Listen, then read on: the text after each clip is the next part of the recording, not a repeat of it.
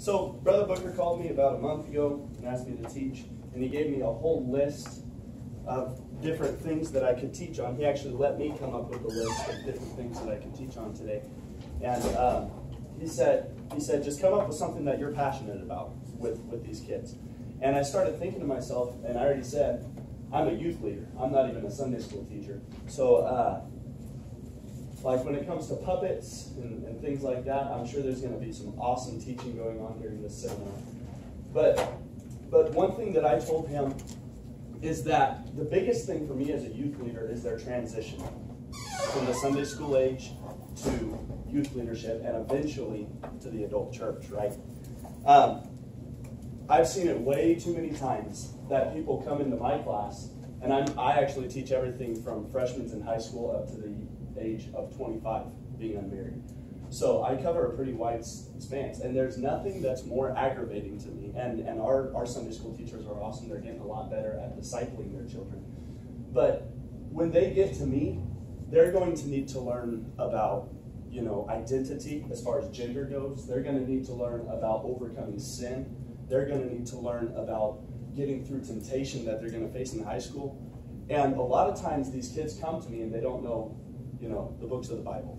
And they don't know, they can't tell you scriptures for the plan of salvation and things like this. And so what I'm going to be teaching on is actually more like a transition period. It's how to get them through that stage of just being, and I'm not saying this to be ugly or anything, but through the stage of just being kids to being saints, to being people that are really going to push and promote the revival of your church. And so the first thing that I want to bring up to teach us about child discipleship is what discipleship is not. A lot of times when people think of discipleship, they think of it as just getting your kids to believe certain things of the scripture. A lot of times when we're talking about the stories in the Bible, Jonah and the well, Noah's ark, the 3 Hebrew children, we focus so much on getting them to believe these scriptures because they're just, to the carnal mind, they're difficult to believe, right? But if we're really going to be disciples, we have to take it past them just believing these stories, and we have to show them applications in their own lives for these stories. It's not a matter of just once upon a time and then ending it with, and they lived happily ever after. You're not teaching them stories when you teach them your Sunday school stories, but you're teaching them things that children of God actually had to go through. Shadrach, Meshach, and Abednego isn't a fairy tale. This is something that these children had to go through.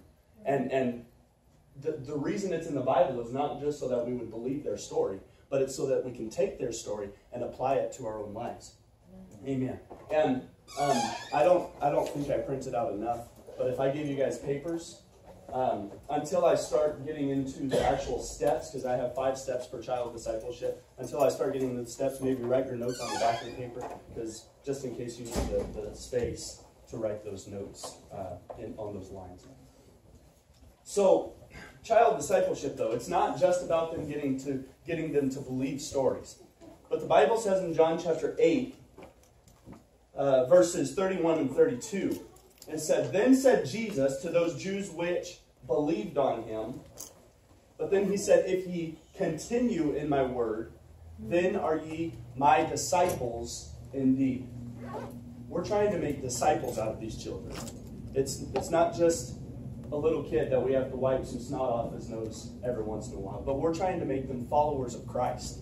Right. It's more than just teaching them the apostolic doctrine, and that's very important. It's more than just teaching them the Pentecostal experience, and that's super important. But we've got to teach these kids how to be Christian. Right. We've got to really disciple these kids and teach them how to be followers of Christ. And so he said, "If you continue in my word, then are you my disciples now." You've already believed on me, but you've got to take it a step past that and apply it in your everyday life. And then he goes on to say, "And ye shall know the truth, and the truth shall make you free." A lot of times we look at that scripture and we're thinking that it's talking about, the drug addict. The truth will set the drug addict free, and the truth will set the alcoholic free, and the truth will set the pervert free. But that's not what it's talking about in context here. It says, "You are my disciples, and the truth shall set you free." And so when we teach these kids, we might not be trying to deliver them out of the depths of sin that some adults are in, but we're still trying to set them free out of their own insecurities and out of their own mindsets. And a lot of times out of their own inability to act for the kingdom of God. We're trying to set these guys free. We're trying to break those chains of indecision off of them. We're trying to push them to a further step and a further purpose in the kingdom of God. Amen. Well, turn around, iPad. There. Another thing that discipleship is not is getting them from bus kids to being active saints. And a lot of people say that when you disciple children, what you're trying to do is you're trying to get them from the Sunday school class to the big church. And that has a part to play. You're trying to get them to be, God-fearing adults and all this. But it's easy to keep them in the pews. And it's even easy to let them learn an instrument and be on the platform. But it has to be more than just becoming active saints in the temple of God. It's about making them from bus kids to active soldiers in the army of the Lord. It's more than about their actions in church on Sunday and whenever your midweek service is. That's discipleship 101. But what did he say? He said, if you're going to be my disciples, you're going to have to continue. You're going to have to go further than just the basics. In order to disciple these kids, we don't only teach them how to have church on Sunday, but we teach them how to overcome temptation on Monday. Right. And we don't only teach them, how to be there early for pre-service prayer during midweek service on Wednesday or Thursday or whenever your midweek is. But we've got to teach them how to live every day in their life and to build a prayer closet in their own home, to have a prayer walk in their own lives. This is what discipleship really is. And so I've kind of broken down, before I get there, the question of discipleship is not whether or not there will be a church. A lot of people, they say if you don't disciple the Sunday school kids, then later on your church is just going to go to nothing, and it's not as if it exists. But, and it does have something to do with that. A lot of people say that the Sunday school kids of today are the church for tomorrow. But I believe that the Sunday school kids of today are the church for today. They might be the leadership of the church of tomorrow, but they're souls. Just as much as you and I are souls, right? I don't like the idea of saying that we're trying to teach Sunday school kids to become saints. Because what is a saint? A saint is just a part of the church. These kids have souls. If God were to come back today, they would go to either heaven or hell. They have an everlasting, eternal part of their being. And so we've got to treat them like such. It's more than just getting them to where they don't backslide when they become teenagers. It's more than that. The Bible says in Matthew chapter 16, verses 18 and 19, I believe.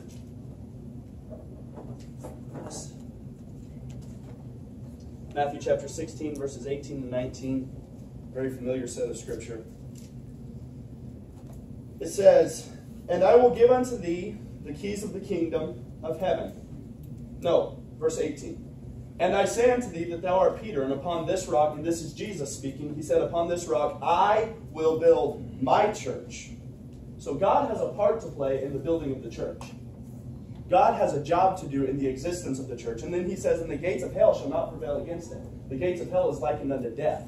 And so in other words, the church will never be utterly destroyed. It will always exist somewhere. So the question for discipling your Sunday school children is not the question as to whether or not the church will exist in the future. But then after he said, upon this rock I will build my church, and the gates of hell shall not prevail against it, that's God's job. Then he gave Peter a job. And when he gave Peter a job, Peter is kind of like the face of the New Testament church. Peter represents us when it comes to Peter's ministry. And so he said, the gates of hell shall not prevail against it. And then he turned to Peter and he said, I will give unto thee the keys of the kingdom. And whatsoever thou shalt bind on earth shall be bound in heaven. And whatsoever thou shalt loose on earth shall be loosed in heaven. So the question concerning child discipleship is not whether or not the church will exist in the future, but it's how victorious will the church be? And how powerful will the church be? Are you going to be experiencing miracles and signs and wonders in the future? If you don't disciple them when they're kids, you might not. It's whether or not the church is loosed to do the work of God or bound. That's the question with discipleship. Are these kids going to be growing up in the prayer rooms? Or are they going to be growing up on the basketball courts? Are these kids going to be growing up, because they're going to be pew warmers, right? But we have to teach them to be more than that. We have to teach them to be warriors for the army of Christ. Amen. A lot of churches today that aren't experiencing revival in their adult sessions because they didn't teach them how to be disciples, because they didn't teach them how to be more than just believers when they were kids. Amen. So I love this seminar because every time we come to this seminar, we bring, unfortunately, we weren't able to bring a whole lot of people from our Sunday school program in Lake Isabella this year. But usually when we come, we have somebody in every single session taking notes and really listening. And I love it because every time we leave here, we leave with a burden saying we've got to do something now. There's an immediate attention in our hearts when we leave this place. And if I want to portray anything to you guys today, I want to portray to you that there's no time to waste, because there's potential in the balance. The church, 20 years down the road, is going to exist, whether it's with the Sunday school kids in our class or not. It'll be there. But the problem is I want it to be with the Sunday school kids in my class. And I want the Sunday school kids in my class to be praying people through to the Holy Ghost. And I want them to be giving Bible studies. And the sooner we start discipling them, the sooner we start teaching them these 5 steps that I'm going to be going over with us very soon, the better it'll be. The more experience, the more potential they'll have in their walks with God. Amen. 1 Samuel chapter 17, verses 32 through 39 is kind of the template that I took these 5 steps of child discipleship. We all know the story of David and Goliath, right? Being Sunday school teachers, you better know that story. But there was a discussion that went on between King Saul and the shepherd boy David that we often overlook. The discussion that went on between Saul and David when Saul finally gave David the go-ahead to go out and defeat Goliath. And that's the discussion that I kind of draw my template from for the 5 steps of children discipleship. Did we have any of those left over? Okay, so I'll just have to remember. Amen. But 1 Samuel chapter 17, verses 32 through 39 is where I find this. And I'll just read it at face value at first. It says, "And David said to Saul, let no man's heart fail because of him. Thy servant will go and fight with this Philistine. And Saul said to David, thou art not able to go against the Philistine to fight with him. For thou art but a youth, he a man of war from his youth. And David said unto Saul, thy servant kept his father's sheep, and there came a lion and a bear, and took a lamb out of the flock. And I went out after him, and smote him, and delivered it out of his mouth. And when he arose against me, I caught him by his beard, and smote him, and slew him. Thy servant slew both the lion and the bear, and this uncircumcised Philistine shall be as one of them, seeing as he hath defied the armies of the living God.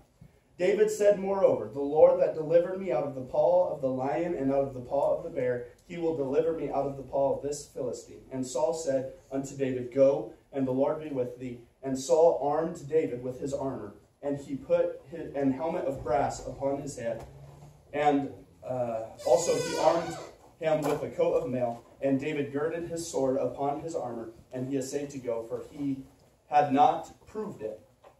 And David said unto Saul, I cannot go with these, for I have not proved them. And David put them off him. So there's 5 steps to discipleship that I find in this commentary between Saul and David. And a lot of times when we look at this passage of Scripture, we see that Saul is kind of trying to discourage David from going out to battle against Goliath, right? And so his motives were wrong, because his motives to his follower, to this young man in his life that was willing to fight a victory for the king, his motives were off because he was trying to discourage him from going to battle. But I believe that the message that Saul had during this commentary was right. There was a great victory route that day, right? The head of Goliath ended up being off. And even though Saul said all the things that he said with the wrong motives, if we can take the message that Saul has in this portion of Scripture and put a positive spin on it, and put a spin on it that is encouraging them instead of discouraging them from the ways of God, then I believe that God will do great things in our Sunday school programs. So the first thing that we have to realize in this portion is that 2 times in these 7 scriptures, David referred to Saul as thy servant. Thy servant did this. Thy servant did that. And thy servant will be able to do these things. Right? And so the first thing that we have to realize, and this is step 1 in discipleship, and then just read it right off your paper. It's live the example of discipline. Discipleship is actually not something that you teach, because discipleship is becoming a disciple of Christ. That's something that you become. What you teach in discipleship is discipline. You teach how to pray. You teach how to fast. You teach how to walk with God every day of your life. Right? So when we say child discipleship, what we're actually teaching these children is discipline concerning the things of God. But the first step that we have to understand with child discipleship is that you have to live the example. If you want your children to pray, you've got to be prayers. That's right. If you want your children to read their Bibles, let them see you read your Bible. If you want to teach your children against sin, you be repentant in your own heart. If you want to teach your children even the 5 steps of salvation, thank you. Even if you want to teach your children the steps of salvation, right? Make sure that they see you renewing your own salvation. You can't teach them that you'll get the Holy Ghost with the evidence of speaking in tongues if they never see you up at the altar with your hands raised speaking in tongues.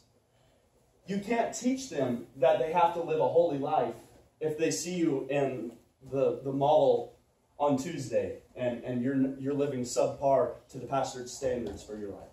The first step in every discipleship program is to live the life of discipline. Amen. You can't expect more from them than you put on yourself. Even if you just want them to learn an instrument so that they can be used on the platform later on in life. You learn the instrument. And you don't have to be perfect at it. There's something kind of funny. My mom wanted me to learn the guitar so that I could start playing it in our church. And I went to 3 different teachers. My first teacher was like 90 years old. He was about to die, I'm sure of it. But he was 90 years old, and he was the most boring teacher I have ever seen in my life. So that was one teacher that I found in the world. All right? The second teacher that I went to was this little Vietnamese guy that probably came up to my waist, even at the time when I was like 13 years old. No, I'm just kidding. But he was just this little guy, and he had a hot attitude. He had a bad temper. And if I didn't practice for a week, he would literally cuss me out as a 13-year-old. So my mom pulled me away from him, right? And then she finally got me a good teacher who I actually had a lot of fun with to teach me how to play the guitar. But the problem with him is he was a smoker.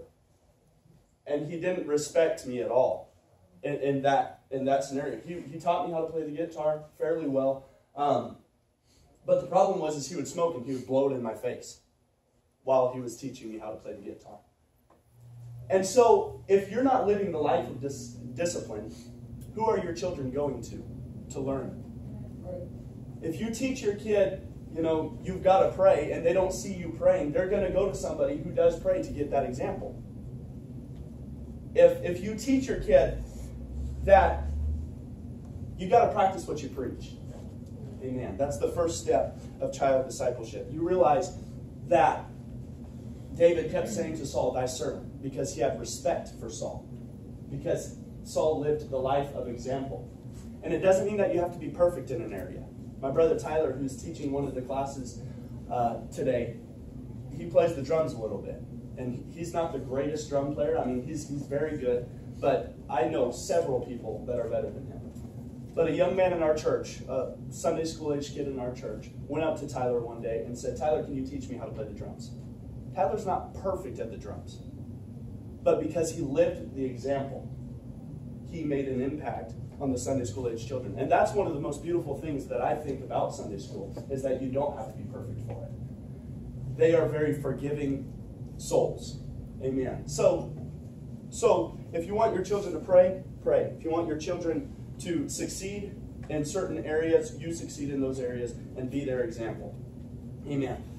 So we find, now in this context of 1 Samuel chapter 17, David wasn't 7 or 8 years old. A lot of times we'll tell our Sunday school kids, he might have been your age, in like a desperate attempt to connect to them, right? But in the chapter previous, in 1 Samuel chapter 16, the Bible calls David a mighty man of war. And so I don't think that he's 7 or 8 years old necessarily, but he was a young man because he was young enough for Saul to worry about him, and he was young enough for David, or for Goliath, to mock him when he got out to the battlefield saying, seriously, you sent me a young man, a child? And so he was young. He wasn't as young as a lot of times we say. But we have to understand that Saul, when Saul was faced with the Goliath in his life, you see, Goliath didn't come to David. A lot of times we look at Goliath as David's victory. And in the grand scheme of things, that was the case. But when Goliath came, he wasn't coming against David. He was coming against Israel. And he was coming against Saul, the face and the leader of Israel. That's who he was actually coming against. And so Goliath was Saul's battle.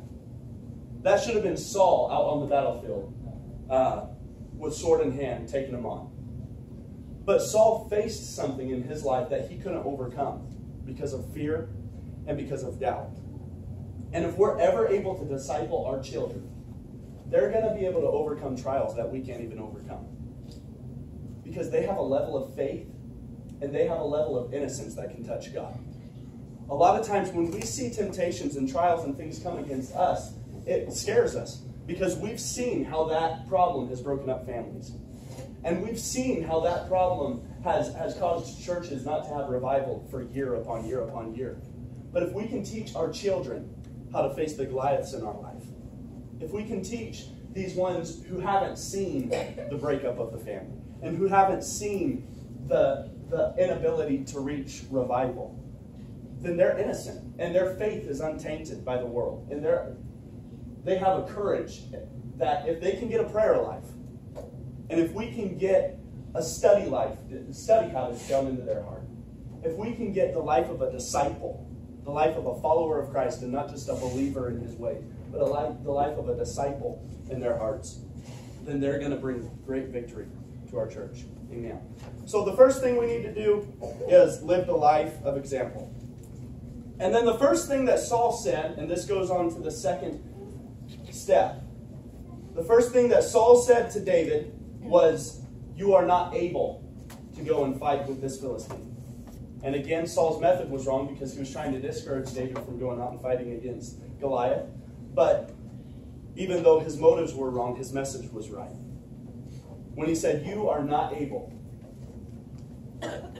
Now, the second step, I believe, it says, stress the importance of being spiritually led.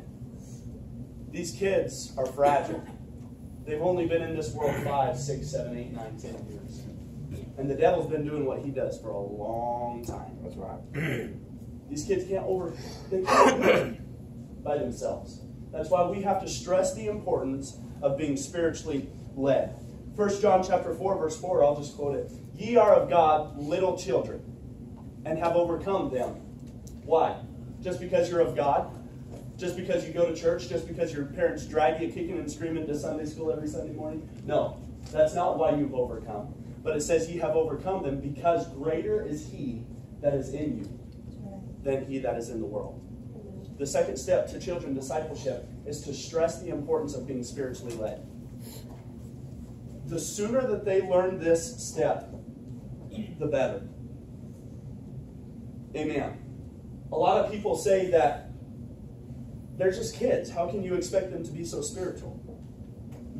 But that kind of goes into the third step. The third step says, get started as soon as possible so that they can have maximum power and potential. This is the third step. Because the next thing that Saul said to David in this conversation, he said, you're just a youth. You're not able to go fight against him because you're just a youth and he's been a man of war from his youth.